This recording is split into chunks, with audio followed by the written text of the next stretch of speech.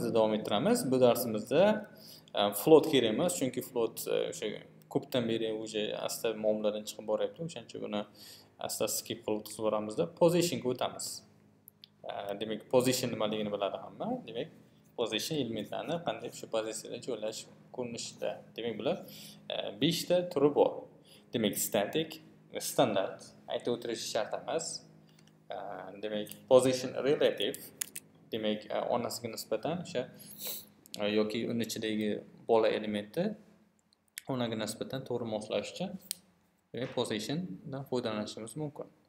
Mana bu yerda kodimiz juda ham ko'p, o'shaning uchun o'sha 3 tasini otlashib faqat bitta element qoldiramiz. Demak, kod bizga o'qishga oson bo'lishi uchun. Demak, ko'rayotganimizda bitta elementimiz bor. Font olsimda ishlatishimiz mumkin.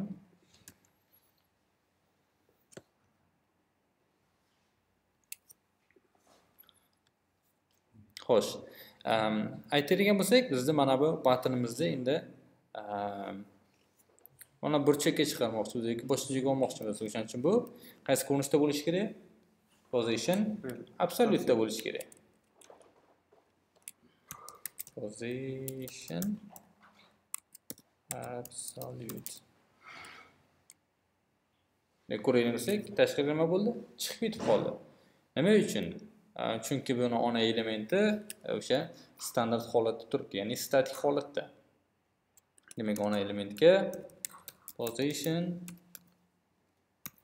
relative klassini beramiz.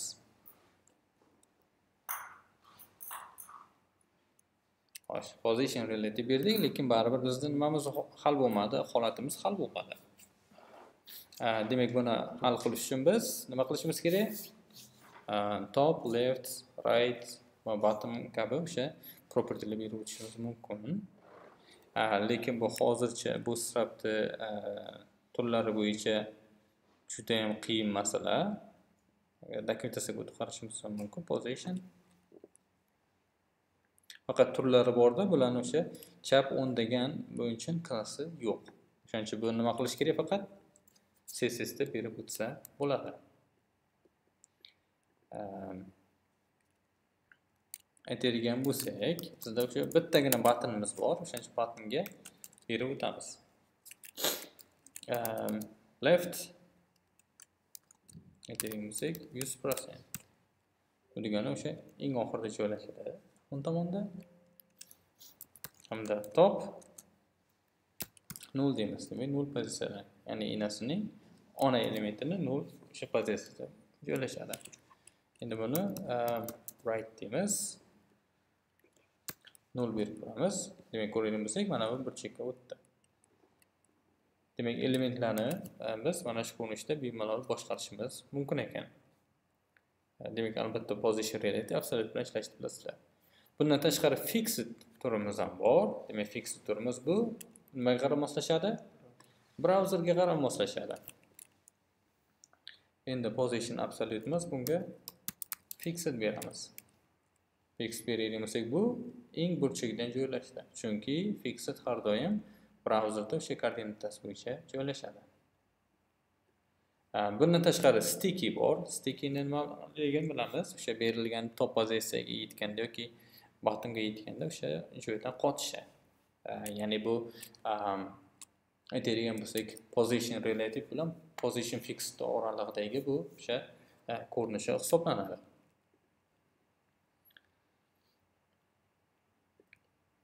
Position sticky. Hozir hech narsaga uchragani yo'q, chunki biz bunga ozroq matn berishimiz kerak. H1 deymiz.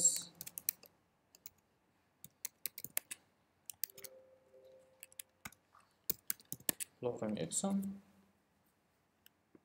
Mana sal e'lon qilamizda, scroll qilamiz. Ko'radigan bo'lsak, buttonimiz ishlamadi. Buni olamizda mana bu yerga berib qo'yamiz. Endi ko'radigan bo'lsak, bu o'sha tashqi open deymiz, ya'ni ochiq muhitda bo'lganligi uchun ishlaydi. Bu boshqa element ichida turganligi uchun bu sticky holatimiz ishlagan yo'q. Chunki sticky holatimiz o'sha scroll holatiga ega bo'lgan element ichida ishlaydi. Agar bizda UL'imiz ham o'sha balandligi mana shu ko'rinishga ega bo'lganda, bu bemalol buni ham ichida ishlash mumkin edi. Demak, sticky'imiz nima bo'ldi? O'sha 0 nuqtaga yetganda, chunki 0 dedik yuqoridan, o'shanda bu o'sha fix holatiga, ya'ni yopishib qolish holatiga o'tadi. Bottomga ham berib o'tishimiz mumkin, 50% deylik. Ya'ni yarimiga kelganda bu to'xtab qolish kerak.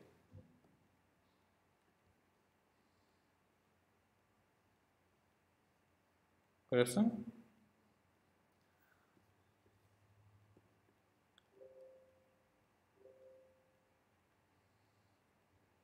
Mana bu holatga o'tdi, bu yo'qolib o'tdi. Demak, mana shu ko'rinishda ishlaydi bular. Bundan tashqari o'sha navbatlarimiz uchun ishlaydigan maxsus klasslarimiz bor, ya'ni fix top. Har doim o'sha yuqorida fix bo'lib turadi, bottom hamda sticky top kabi o'sha ko'rinishlarda bo'lishi mumkin. Demak, bu o'sha asosan navigation barlar uchun ishlatiladigan tur hisoblanadi. Aytadigan bo'lsak, buni position fixed deymizda, fixed bottom.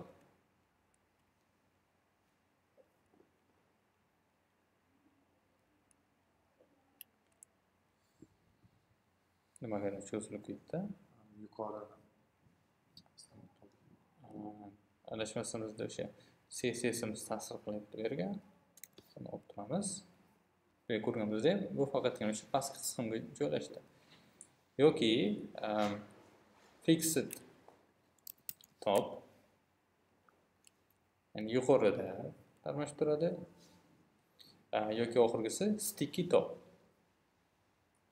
Qachonki o'sha yuqori nuqtaga yetganda sticky top o'sha yopishqoq holatiga o'tadi. Ko'rayotgan bo'lsak, endi bu holatimizga o'tdi. Demak, bundan xulosa qilish mumkinki, buni o'sha CSS dan yozmasdan bu positionga nima qilsak bo'ladi? O'shani 0 nuqtalarini aytib o'tish uchun biz o'sha tomonlarni berib o'tishimiz mumkin ekan. Va hokazo. Demak, shunday qilib biz mana o'sha positionimizni bemalol boshqarsak bo'ladi. Xo'sh, keyingisi, demak, sizing utilities, demak, bu o'sha o'lchovlar bilan bog'liq bo'lgan yordamchi klasslar. Demak, elementlarni o'sha kengligi hamda balandligidan foydalanish uchun ularni o'sha bosh harflardan foydalanamiz. Elementni kengligini berish uchun albatta nima beriladi? W, ya'ni widthga teng. Buni o'sha 4 ta o'lchami bor: 25, 50, 75, 100. Bu degani o'sha o'lchami shuncha prosentga teng deganini aytib o'tadi. Mana bu elementni olamiz. Aytadigan bo'lsak, bitta div yaratdik. Divning ichida h2 nimadir turimiz bor.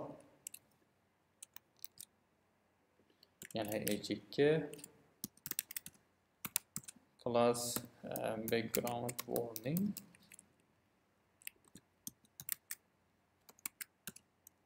Class background info. Bittasi ko'k, bittasi sariq. Endi bularni o'sha kenglikni o'chirishimiz mumkin. Width 50%. Xo'sh, ikkinchimiz bor ekan. Width 25%. Demak, mana bu holatga o'tganligini ko'rib o'tishimiz mumkin. Lekin bular nima bo'lmadi? Yonma-yon joylashmadi. Yonma-yon joylashishni uchun nima qilish kerak? Demak, bular inline blok o'tish kerak. Qanday o'tiladi? Inline block. Shunday kopiya qilamizda, buni ham raqamga berib olamiz. Display inline block. Yoki float berib ko'rishimiz mumkin. Float left. Float left. Bu aytganimizdek, floatimiz juda ham biz xohlagandek harakat qilmaydi. Ko'rayotgan bo'lsak, bu naborot o'ng tomonga o'tib ketadiganligini ko'rib o'tishimiz mumkin. Demak, mana shu ko'rinishda bularni umumiy kenglikni berib o'tishimiz mumkin. Endi buni juda ham ko'p o'sha layout uchun foydalanmaymiz Bitsdan, chunki ko'radigan bo'lsak, uni boshqarish qiyin. Faqat buni asosan o'sha blok darajadagi inline yoki inline blok darajadagi elementlar uchun ishlatish uchun juda ham mos keladi. Aytadigan bo'lsa, o'sha buttonimiz bo'layotgan bo'lsa, biz 100 berib ko'ramiz. Albatta o'sha kengligi 100% egalladi, lekin bu buttonimiz inline blok darajadagi element hisoblanadi.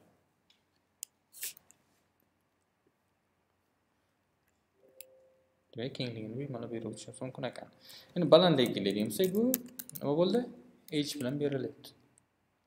O'zini o'sha standart 100% kengligiga ega bo'ldi. Bundan tashqari bizda o'sha yana ikkita element bor, max width umumiy kengligi hamda max height umumiy balandligini, maksimal balandligi haqida so'z boryapti. Endi o'sha rasmlar qo'yadigan bo'lsak, response beradigan bo'lsak, agar rasmimiz o'sha kengligi 300 piksel bo'ladigan bo'lsa umumiy holda, lekin divimiz 500 bo'ladigan bo'lsa, o'sha qanday nima bo'ladi? Cho'zilib ketib qolishi mumkin. Xo'sh, image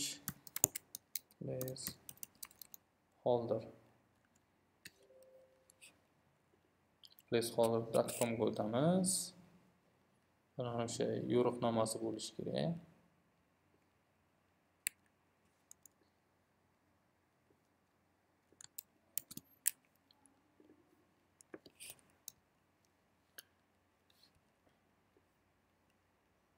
Hammasini olib tashlayman. Emas.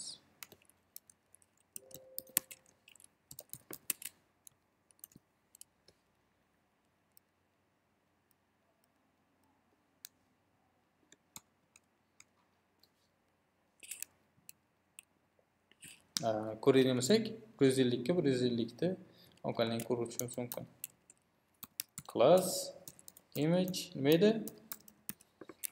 Fluid.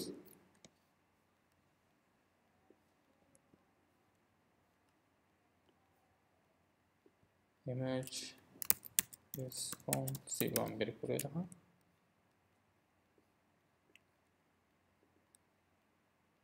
Inspect ko'ramiz.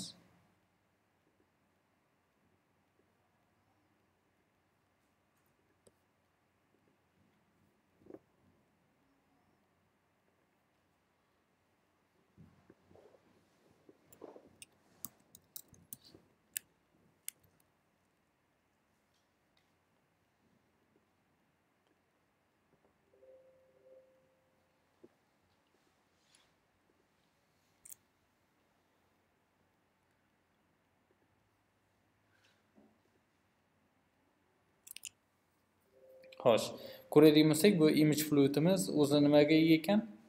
Max 100% ga ega. Agar unimiz bo'lmaydigan bo'lsa, o'sha maksimal darajada tortilishga harakat qiladi. Aytadigan bo'lsak, with 100%. Ko'radigan bo'lsak, nima bo'libdi? 100% kenglikka nima qildi? Cho'zilganligini ko'rib o'tishimiz mumkin. Max width 100 deb berib ko'ramiz. Ya'ni albatta bu nimaga mos ravishda? Ona elementga mos ravishda.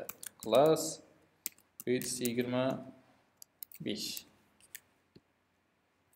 Ya'ni div elementimizning o'zligi 25% kengligini ko'rib o'tishimiz mumkin. Shunday qilib ularni o'sha kengligi yoki balandligini ta'kidlab o'tsak bo'ladi. Xo'sh. Keyingisi eng muhim klasslarimizdan biri bu margin hamda padding hisoblanadi. Bular juda ham oson. Ya'ni M bu marginni anglatadi, P esa paddingni anglatadi. Bundan tashqari elementlarning chap o'ng tomonlari bor. Agar aytadigan bo'lsak, bizda o'sha ikkita elementimiz bor. Buni olib tashlaymiz.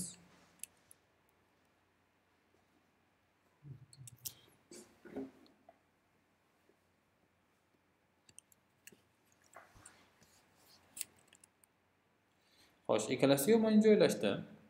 Agar yomon joylashgan bo'lsa, bularni o'sha orasini ochib o'tishimiz mumkin. Aytadigan bo'lsak, buni xohlardimki, rasmda 10 tomonga qanchalik marjin bo'lishini.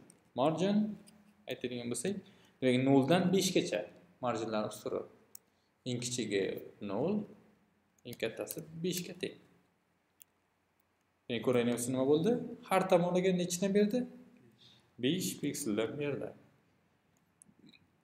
Xo'sh, bundan tashqari aytib o'tishimiz mumkin. Faqatgina bizga qaysi tomon kerak hozir? 10 tomonga. Ya'ni birinchi element belgilaganimiz uchun margin right qisqartmasi nima qilamiz? 5 deymiz. Demak, bunga qarab qancha bo'ldi? 5 hajmga, ya'ni 2,5 RAM bo'ladi. Ya'ni ikkisi 16 pikseldan 32, yarimi 8 bo'lsa 40 pikselga teng ekan. 10 tomonni ochib qarab ko'ramiz.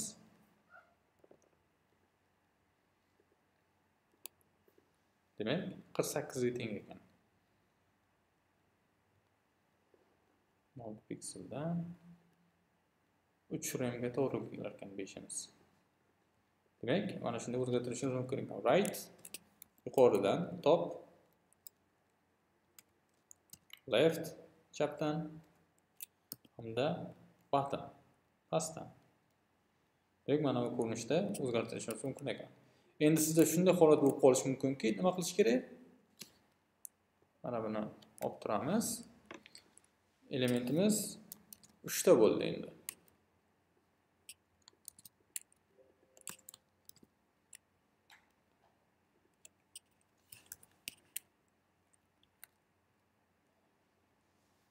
Tak, 60. Nima qilish kerak? Bu chap va o'rnidan marjinga ega bo'lish kerak. Qanday qilsa bo'ladi buni? Demak, margin qaysi o'q bo'yicha? X o'q bo'yicha. Demak, horizontal aytadigan bo'lsak 5 deymiz. Demak, X o'q bo'yicha nechaga ega bo'ldi endi? 5 ga ega bo'ldi. Yuqoridan pastga bo'ladigan bo'lsa-chi, aytadigan bo'lsak, mana rasmimizdan ko'proq. Agar shunday ko'p bo'ladigan bo'lsa, endi nima qilishimiz kerak buni?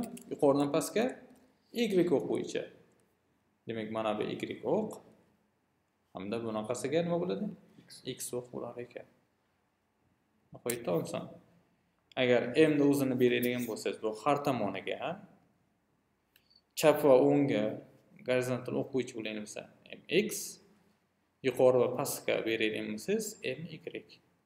yoki har birini individual o'sha chap, o'ng, past va yuqori kabi alohida o'sha bosh harflar bilan aytib o'tishingiz mumkin ekan.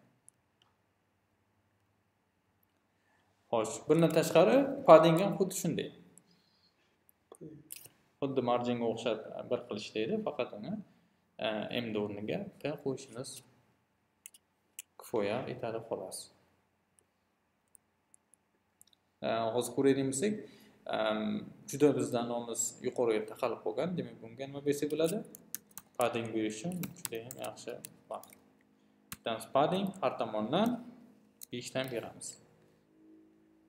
Ko'rayotgan bo'lsak, demak, anchagimizga o'sha kerakli joy ajratganligini ko'rib chiqishimiz mumkin ekan. Xo'sh, margin autoni ko'rdik. O'sha markazga olish uchun juda ham asb o'tar ekan. Aytadigan bo'lsak, width 50 pixel, background denture degan o'sha divimiz bor. H3 salon margin auto deymiz. Xo'sh, bunga padding beramiz har tomondan.